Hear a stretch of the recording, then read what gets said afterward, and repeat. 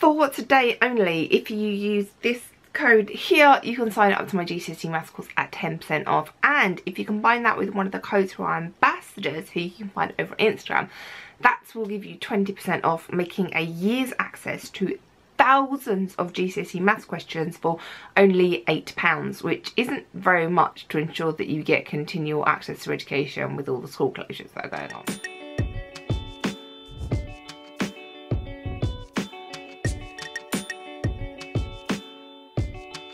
Hello Year 11, you may have noticed that your teachers are freaking out a little bit and they are very stressed and you are having lots of mocks and exams, and this is just your teachers being prepared in case schools close a lot, in case exams are cancelled, in case calculated grades are used, or as has been suggested that mock results are used. That is a single mock result being used for your actual grade instead of you sitting your GCSE exams. There are loads of problems with this, but that is a whole nother separate video. This video is about what you can do now.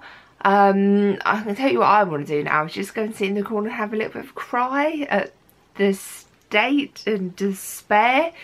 But you know, we can't spend our entire lives sitting in the corner crying, even though I do feel like it sometimes.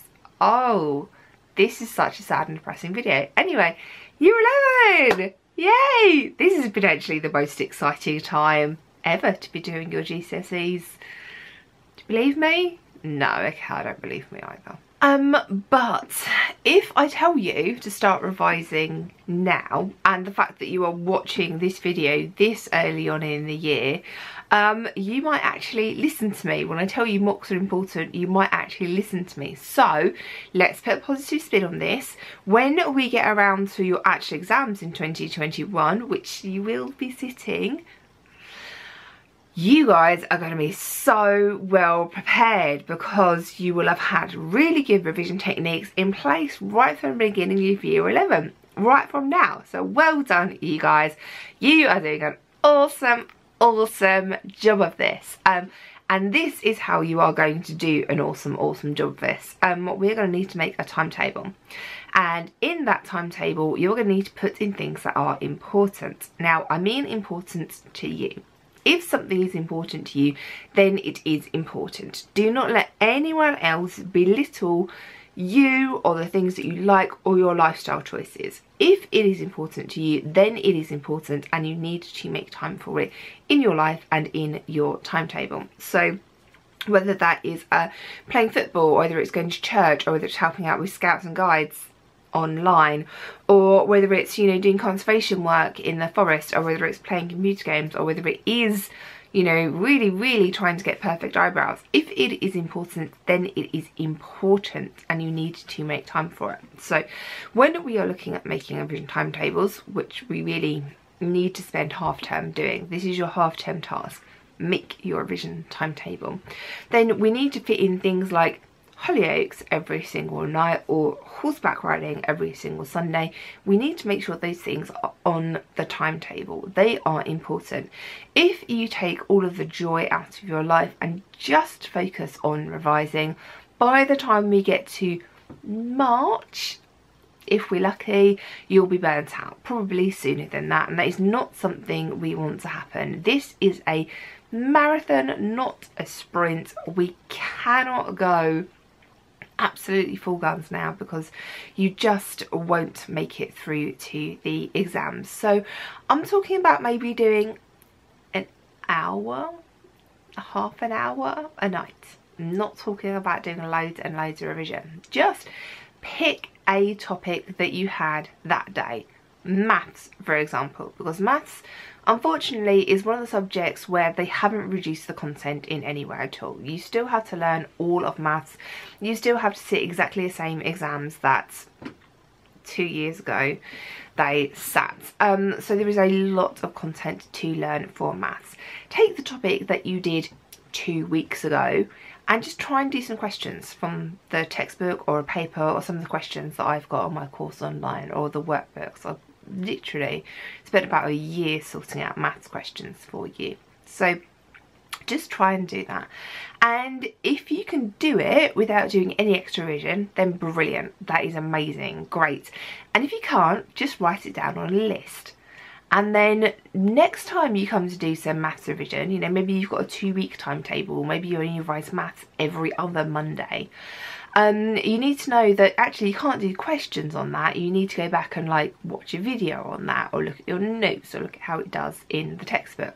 So just starting revision little and often. And by that I do not mean sitting down and doing 4 hours of history papers all in one go without using any of your notes, because that is crazy. I do not mean sitting up till midnight, 11 o'clock at night even, revising, because that is crazy. I'm talking about doing maybe like half an hour a day at this stage, not huge amounts.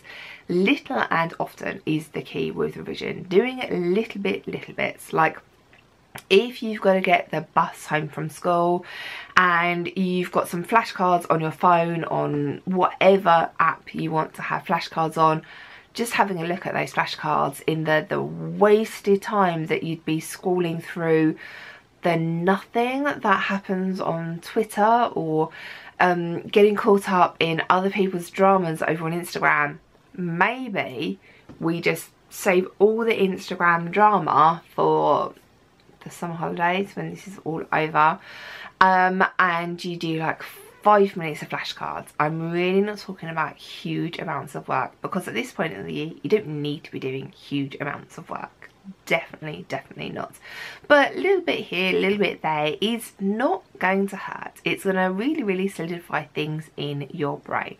And it is vitally important that you make time to do the things that you like. Now, by spreading your revision a little bit all over, is actually going to mean that by the time you get around to the exams, you are going to have time to still do the things that you like. Say for maths, you wanted to do 30 hours of revision. You can do that 30 hours of revision. It will take you 4-5 days solid maths work in May. That is an awful week, I'm telling you now. Sitting on your desk doing 30 hours of maths papers non-stop is going to be horrible. However, if you did like an hour a week from now until then, that's the same amount of time you spent revising, except you spread it out little and often. And you don't even have to do an hour at a time. You could do 20 minutes on a Monday, then you could do 10 minutes looking at flashcards on your phone on a Thursday, and then you could do half an hour on a Sunday. You don't have to do that whole block of revision all in one go. Spread it out, do a little bit by little bit, little and often is the way to get things in. So your task for this half term, the thing that is most important for you to do, as well as your homework and revising and whatever it is sort out how you like to revise and sort out where you are going to revise, because this is going to be important not only for revision but for kind of like short-term school closures. You need to be able to get a message before you leave school, 7-8 o'clock in the morning, and then be at your desk ready for period 1 at 9 o'clock. And you don't need to spend a lot of money on this, you don't need a lot of tech for this. You do, however, need somewhere to study. Now, that could be somewhere downstairs like the kitchen counter or the dining room table, or it could be somewhere upstairs. If you are lucky to have a bedroom to yourself and you've got space in there where you can put a little desk, it is important that you get yourself a little desk. It can just be like a little cheap cafe desk which folds up and you put it to the side when you're not revising, or it can just be one of those like tray desks that you see advertised in the back of magazines that your nan reads for like eating like TV dinners off, like TV tray, dinner tray things. And then you can sit on your bed, but you've got somewhere flat to study on. Those are going to be maybe a little bit of money for you to buy, but I'm not asking you to go out and buy a laptop. So I'm asking you to go and buy a bit of wood that you can study on, because it is so important you have a dedicated study space. See my desk behind me here? It has pretty things on it. I'm not saying your desk has to be super boring. I've got my nice books and my candles and my pretty things, but I've also got space in the middle that I can put notepad on, I've got my textbooks up here, I've got a load of pens here, and then just look, I've got a notepad just behind me, so I've got space to do writing and put textbooks and look stuff up. So make sure it's organised, because you don't want to spend the first 10 minutes of a study session looking for a pen, finding a pen, realising it's run out of ink, spend another 10 minutes looking for a pen, and then you've wasted 20 minutes when you could be, you know, watching some videos or something.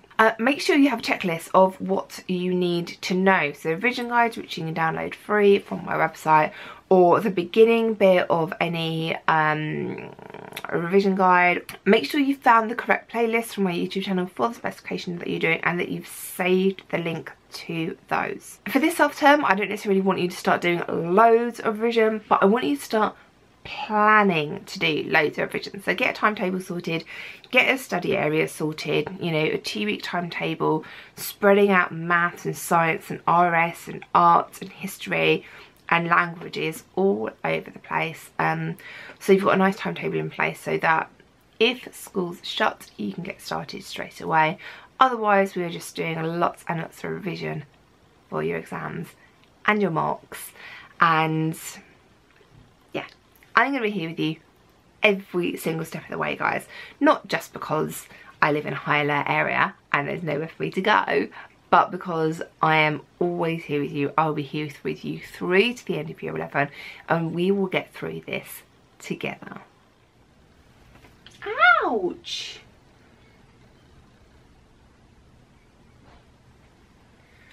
This is why in some videos I have unexplained scratches.